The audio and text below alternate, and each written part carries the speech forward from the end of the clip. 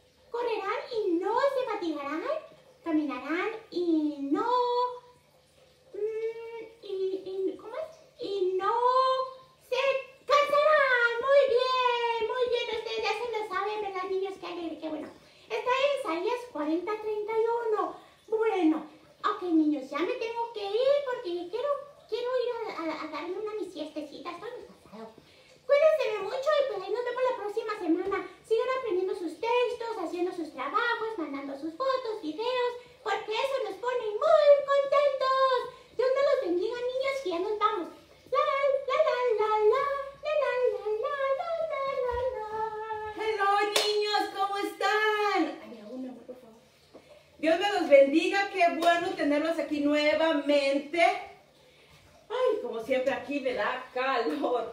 Qué bueno de verlos nuevamente. De estar aquí juntamente con todos los niños de Cristo.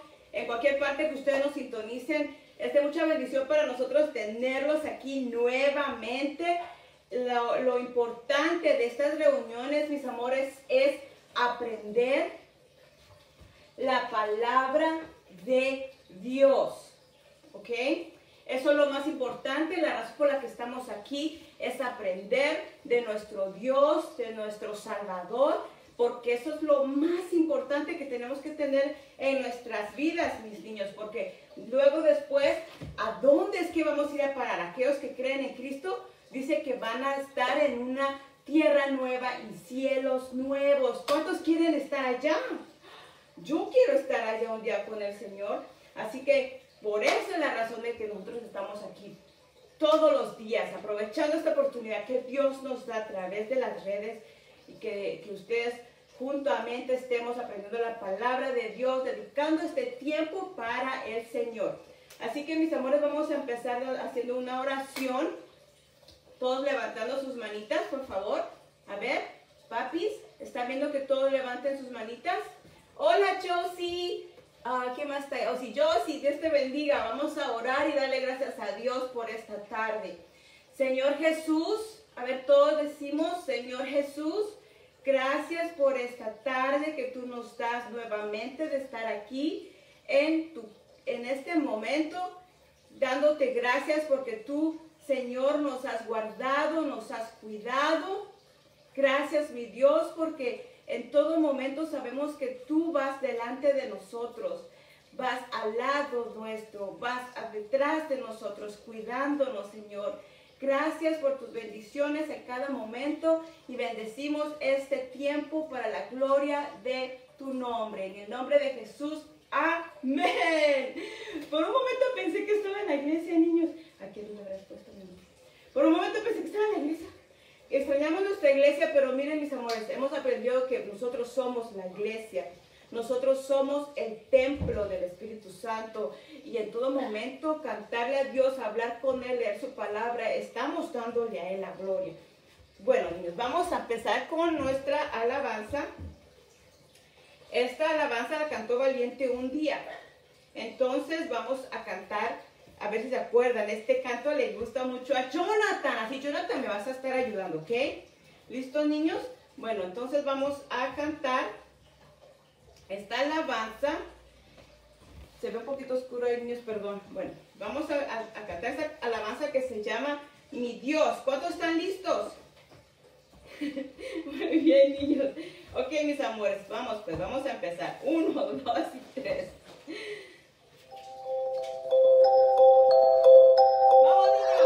Mi Dios, quiero alabarte. Ups, ay, Dios mío. Otra vez, este teléfono siempre me falla. Ok, vamos nosotros. ¿Listos? Eso para que se alistaran. ¡Vamos! Mi Dios, quiero alabarte, de corazón cantarte, y voy a celebrar tu amor.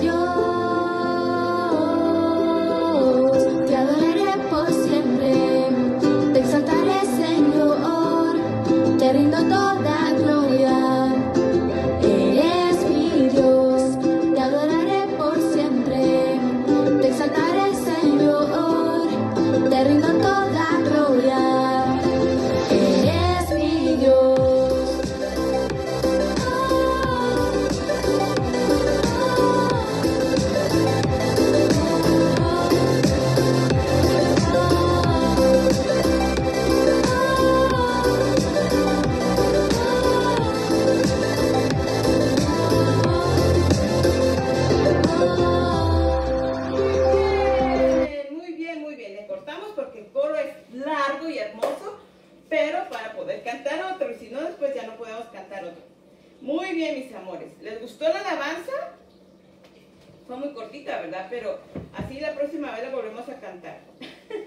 Ok, niños, vamos a cantar esta otra que se llama Vas delante de mí. Vamos a ver. Esta también es una nueva alabanza y ya la hemos cantado anteriormente, yo creo, pero me gusta mucho esta alabanza porque habla que Jesucristo va delante de nosotros, que aunque estemos tristes y aunque hayan problemas, Él está con nosotros. Así que pónganle mucha atención. Si no se la saben, apréndanla conmigo y vamos a adorar a Dios de esta manera. Amén. Vamos.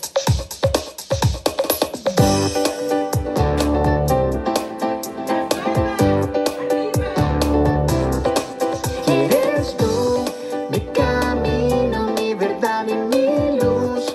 Escuchar tu voz me hace vivir. Eres mi escudo y vas delante de mí, vas delante de mí. Eres tú, mi camino, mi verdad y mi luz. Escuchar tu voz me hace vivir.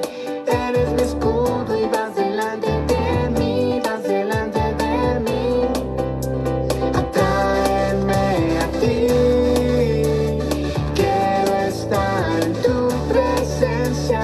Atráeme a ti, quiero estar en tu presencia. Eres tú mi fuerza, en la tormenta eres tú mi fuerza. Cuando estoy débil eres tú mi fuerza. Y vas delante de mí, vas delante de mí. Eres tú mi fuerza, en la tormenta eres tú mi fuerza. Cuando estoy débil eres tú mi fuerza. Y vas delante de mí, vas delante de mí.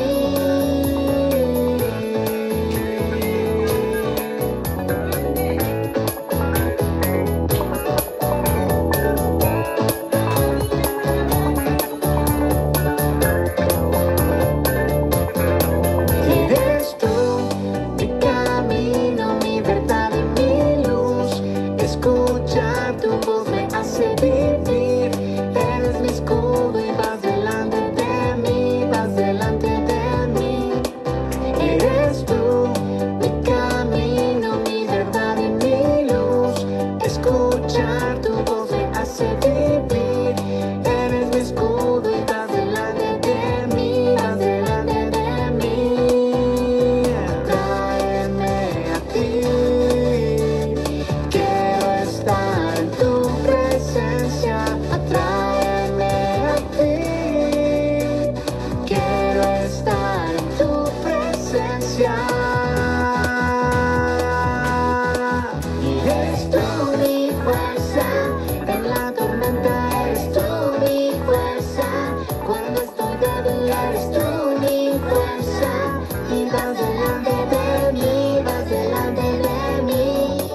Eres tú mi fuerza, en la tormenta eres tú mi fuerza. Cuando estoy débil eres tú mi fuerza. Y vas delante de mí, vas delante de mí. En la tormenta, en la tristeza, si estoy perdido, vas delante de mí, vas delante de mí. En la tristeza, en la tormenta, si estoy perdido, vas delante de mí, vas delante de mí.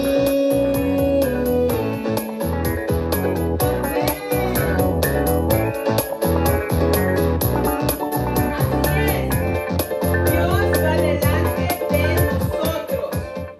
Esa es la promesa que Él nos dio, que Él iría delante de nosotros. En este momento quiero dedicar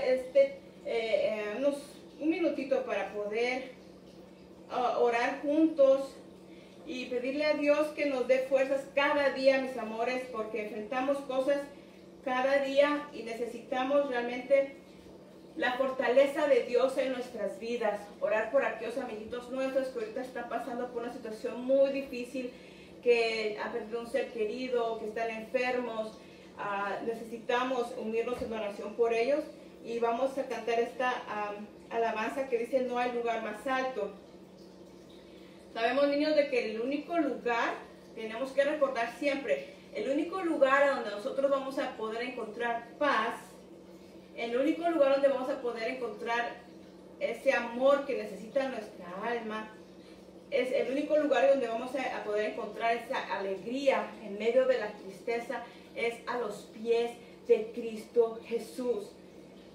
Pueden pasarnos tantas cosas en nuestra niñez, niños. Cuando ustedes crezcan, ustedes pueden pasar por cosas, pero nunca olviden que Dios está con ustedes y que solamente a los pies de Él nosotros podemos ser diferentes, y solamente delante a sus pies nosotros podemos renovar nuestras fuerzas. Así que vamos a cantar esta alabanza para recordar que Dios está con nosotros y que no importa lo que pase en nuestras vidas, mis amores, o en nuestra familia, a los pies de Cristo vamos nosotros a poder seguir adelante. Así que vamos a cantar esta alabanza. Cantemos la junta de la iglesia, la hemos cantado, a ver si se acuerdan. Vamos a cantar con todo nuestro corazón a Jesús, ¿ok?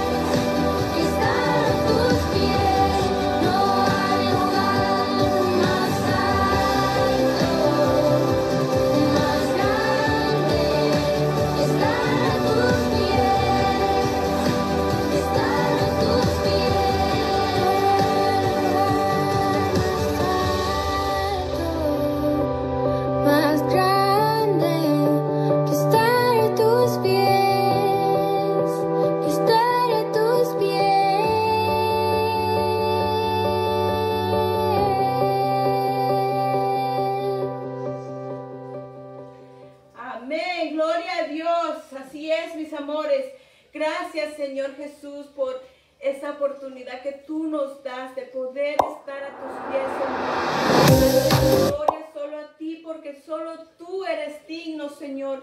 Damos gracias por cada niño, por cada niña que se ha conectado, Señor. Gracias por cada uno de ellos, que sabemos que aunque se encuentren por situaciones difíciles, Señor, tú estás allí con ellos. Hazles sentir tu amor, mi Dios. Hazles sentir que tú estás allí con ellos, y cualquier problema, cualquier situación, en cualquier tristeza, Señor, tú estás allí con ellos.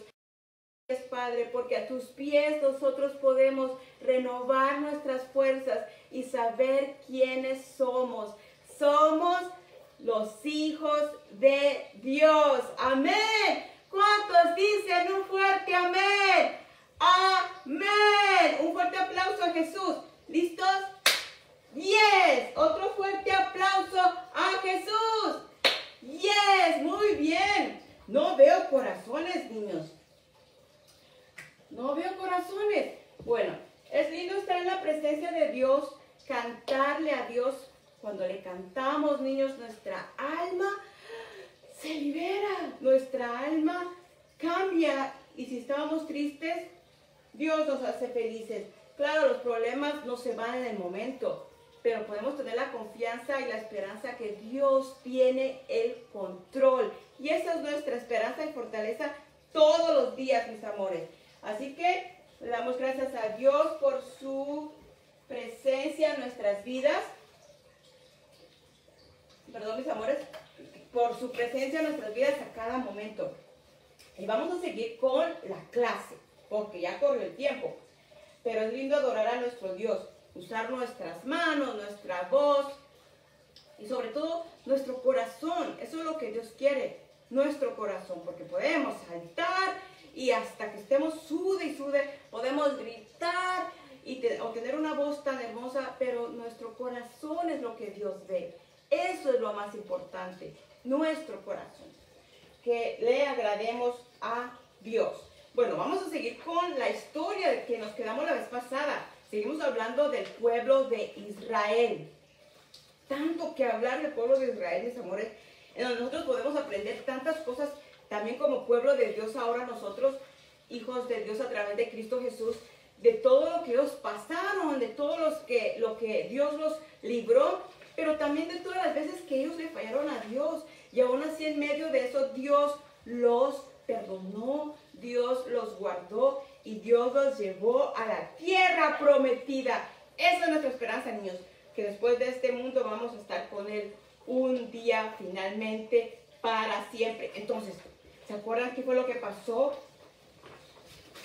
con Moisés? A ver, ¿quién me puede escribir ahí? ¿Qué le pasó a Moisés? Hablamos cuando él fue baby, como Dios lo guardó. Hablamos que su mami lo tuvo por un tiempo y ella aprovechó para hablarle de Dios, de quién era el verdadero Dios. Muy bien, Raquelita, dice de Moisés. Y luego pues él estuvo en Egipto, ahí aprendió muchas cosas de Egipto, pero Egipto era un lugar donde no amaba a Dios. Finalmente pues él huyó de Egipto. Él dijo, yo no quiero estar más aquí, este no es mi lugar. Yo quiero saber a dónde pertenezco.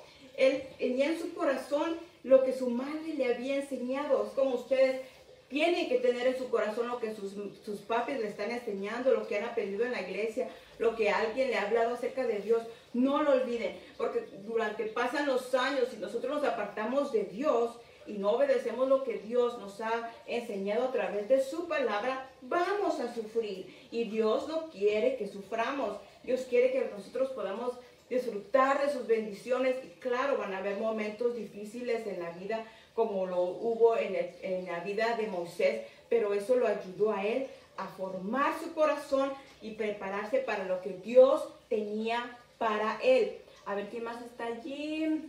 Sí, dice Sophie que se escapó de Egipto, él huyó. Luego dice que él llegó a un lugar que se llamaba Madián. Allí conoció a su esposa, se casó y dijo, bueno, ya se quedó Egipto atrás. Y él dijo, bueno, a empezar de nuevo. Después que él tenía de todo, tenía riquezas porque era el príncipe de Egipto. Él dijo, bueno, él tuvo de todo, pero se fue. Estaba viviendo en Madián y él fue pastor de ovejas. Él estaba pastoreando a las ovejas de su suegro. Su suegro se llamaba Jetro. Entonces ahí estaba él pastoreando a las ovejas y dijo, bueno, esta vida está muy bonita, porque sin pena de que tuviera que estar con el faraón haciendo las cosas que allí en Egipto hacían, adoraban a otros dioses, eso no lo quería él ya más. Pero tampoco no sabía qué hacer con sus hermanos. Él trató de defender a su hermano matando a otro egipcio, pero no era el momento y no era esa la manera de él hacer las cosas. Él se fue en el desierto. Dios allí le enseñó muchas cosas, a quitar su orgullo, a quitar su dependencia de él, porque él creía que él podía hacer las cosas por él mismo. ¿Cuánto nos pasa a nosotros que a veces pensamos que podemos hacer las cosas por nosotros mismos y realmente necesitamos a Dios? Siempre, niños, ustedes conforme van creciendo, no se olviden, necesitamos de Dios, necesitamos pedirle a Él qué es lo que Él quiere que hagamos para no equivocarnos y no sufrir, ¿ok? Y aun cuando nosotros hagamos las cosas bien delante de Dios, si pasa algo, no es porque Dios no está con nosotros, sino que Él nos está enseñando algo. Su palabra dice que todo obra para bien para aquellos que aman a Dios. Amén. Bueno, entonces él dice que estaba pastoreando sus ovejas,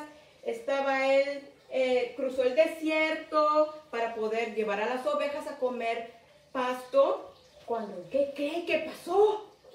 De repente dice que él subió a un monte. Ese monte se llama el monte Horeb. El monte Horeb quiere decir monte de Dios.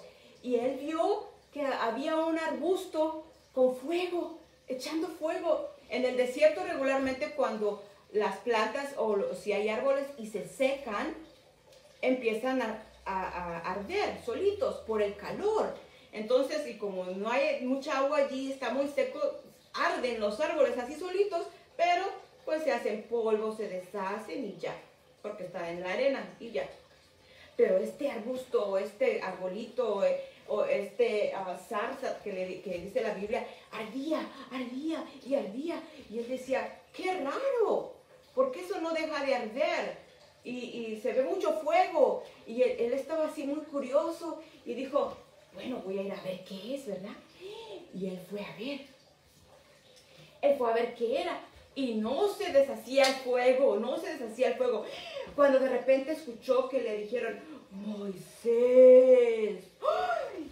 ¿Qué hubieran hecho ustedes si alguien le habla así de la nada? Se asusta uno, ¿no?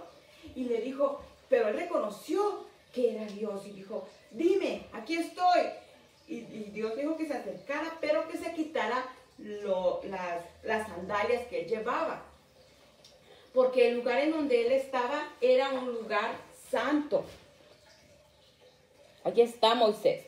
Cuando se acercó subiendo al monte Horeb, dice que él vio esa zarza ardiendo. Miren, ya ven, es un arbolito, pero el árbol no se ve seco y como tenía fuego alrededor.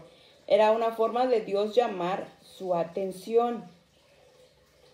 Pero ahí se le apareció el ángel de Jehová. Y les voy a decir por qué es que se llama el ángel de Jehová. Entonces, ahí estaba y le habló. El ángel de Jehová le habló y le dijo, quítate las sandalias o los zapatos porque el lugar en donde estás es santo.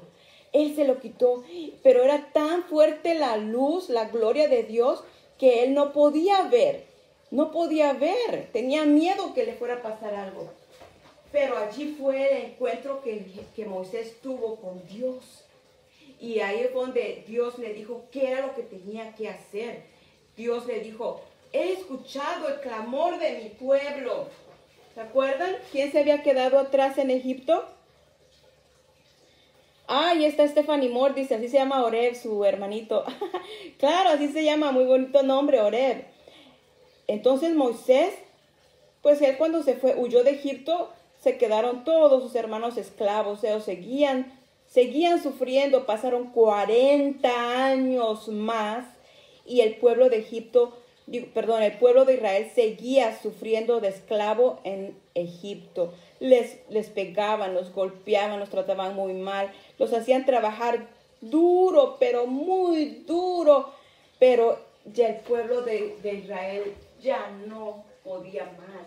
Ya eran años y años y años allí, ya iban casi 400 años que el pueblo de Israel estaba sufriendo de esclavo y ya no podían más, pero al final Dios decidió hacer algo por ellos. Dios siempre veía lo que a ellos les estaba pasando y le dolía lo que a ellos les estaba pasando. Pero como Dios todo lo hace perfecto y a su tiempo, llegó el momento entonces que dijo, bueno, Moisés ya está listo, dijo Dios. Ya está listo.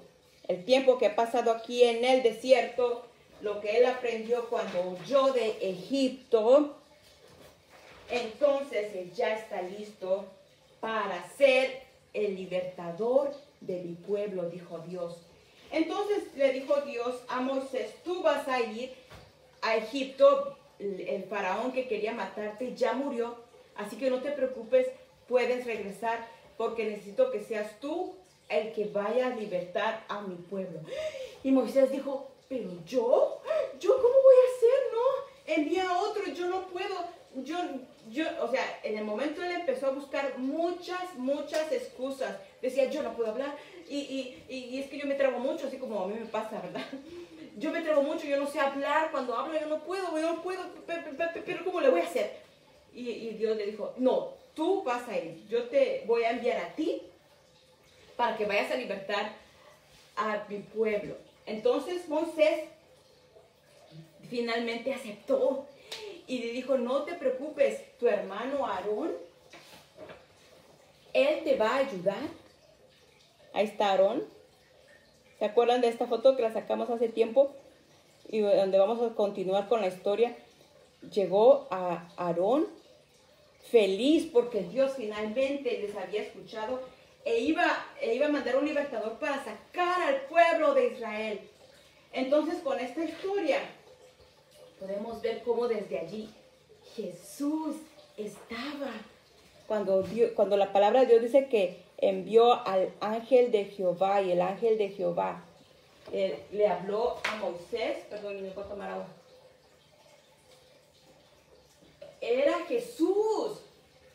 Podemos ver ahí a Jesús.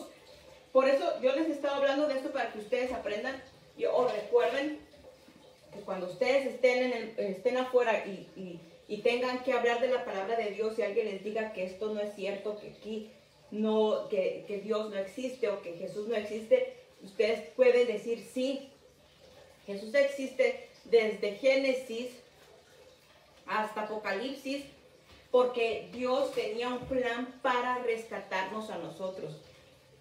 Así como el pueblo de Israel, cómo sufrían de ser esclavos. Saben que nosotros también estamos aquí sufriendo, siendo esclavos del pecado. Cuando a veces mentimos, cuando a veces desobedecemos a nuestros papás, cuando la gente hace muchas cosas malas, eso es ser esclavo del pecado. Entonces Dios sabía que solo a través de un libertador íbamos a poder nosotros ser salvos, como lo hizo con Moisés. Solo a través de Moisés, preparando Dios a Moisés, él iba a poder libertar al pueblo de Israel. Lo mismo él lo hizo con Jesús, ¿se recuerdan? Él sabía que el mundo iba a estar también sufriendo de tanto pecado y tanta maldad. Y la única forma de salvarse iba a ser a través de Cristo Jesús. Entonces, lo único que nosotros tenemos que hacer es aceptar el ser libertados por Cristo Jesús. El pueblo de Israel, ¿se acuerdan cuando Moisés llegó para decirles que Dios los iba a libertar? Ellos no quisieron creer. Moisés les tuvo que dar una prueba cuando se convirtió la serpiente, la vara de Moisés se convirtió en serpiente, ¿se recuerdan? Lo mismo nosotros a veces somos incrédulos, el mundo es incrédulo y no quiere creer que hay un Salvador, no quiere creer de que hay alguien que nos puede libertar del pecado y ese se llama, ¿cómo se llama? Jesús. La semana pasada hablamos de que solo aquel que crea en Él, solo el que crea en Cristo Jesús, que Él murió por nosotros para perdonar nuestros pecados, solo el que crea en Él, en ese sacrificio que Él hizo, y el que crea que Él resucitó de los muertos, será salvo. Entonces, esta clase de Moisés que estamos aprendiendo hoy, podemos ver cómo también nosotros, Dios nos está llamando a hacer algo muy importante, a hablarle a otros de Cristo Jesús. ¿Estás tú dispuesto a aceptar ese trabajo que Dios te está pidiendo? ¿Estamos dispuestos, niños? ¿O vamos a ser como Moisés que dijo, no, yo no puedo, manda a otro, yo no puedo, yo no sé hablar, o yo no sé qué voy a decir? ¿Qué vas a hacer tú? ¿Qué voy a hacer yo? Dios nos está llamando a nosotros como llamó a Moisés, a ser esas personas que hablemos a otros de Cristo Jesús, para que ellos también sean salvos de ser esclavos del pecado como nosotros un día lo fuimos. Todo aquel que cree en Cristo Jesús y ha recibido el perdón de Dios deja de ser esclavo. A veces podemos volver otra vez a ser esclavos cuando pecamos, pero venimos a Cristo y Él nos vuelve a libertar. Y Él nos dice hoy a nosotros, Él nos está llamando a nosotros como Él llamó a Moisés, a que otros puedan conocer de Cristo Jesús. Les voy a leer aquí en Mateo 10:37 que dice, el que ama a padre o madre más que a mí, no es digno de mí. El que ama a hijo o hija más que a mí, no es digno de mí. El que no toma su cruz y sigue en pos de mí, no es digno de mí. El que haya la vida la perderá, y el que pierda su vida por causa de mí la hallará. También dice este otro texto en Mateo 28, 19 y 20. Por tanto, id y hacer discípulos a todas las naciones, bautizándolos en el nombre del Padre, del Hijo y del Espíritu Santo, enseñándoles que guarden todas las cosas que les he mandado, y he aquí yo estoy con vosotros todos los días hasta el fin del mundo. Por eso no tenemos que temer, niños. Cuando ustedes estén ya allá afuera en el mundo, muchas cosas van a cambiar. Después de todo esto que estamos viviendo, muchas cosas van a cambiar. Mucha gente va a venir a Cristo, como mucha gente se va a alejar de Cristo. Pero ustedes, Dios los está llamando a que en el nombre de Jesús, cuando ustedes estén allá, puedan hablarle a otros de Cristo Jesús, para que ellos también puedan tener la vida eterna. ¿Cuántos de ustedes quieren tener la vida eterna? A ver, ¿quién dice amén? Dice Stephanie, amén, sí. Entonces, esa es la clase de hoy, mis amores, que Cristo nos quiere enseñar. Cuando Él estuvo aquí, Él tuvo sus discípulos y le enseñó todas las cosas que ellos tenían que saber. Y a través de Cristo, de los discípulos y de todo lo que estuvieron con Cristo Jesús, ellos nos dejaron esto tan hermoso que es el Antiguo y el Nuevo Testamento, para nosotros saber qué hacer. ¡Hi, Shan! Para nosotros saber qué hacer, niños, porque estamos viviendo en un mundo, como les digo, lleno de tanta maldad como lo era Egipto. Estamos en un mundo parecido a Egipto, donde hay muchos dioses, toda la gente quiere hacer lo que quiera, pero nosotros hemos sido llamados, como lo fue Moisés. Él fue llamado a libertar al pueblo de Israel. Cristo Jesús fue llamado a libertarnos a todos nosotros, a todo el mundo. Pero mientras Cristo regrese otra vez, nosotros tenemos que hacer lo que Jesús nos enseñó. Amén, mis amores. Y les dejo este último texto de Mateo 1:23 que dice, cuando Jesús nació, en el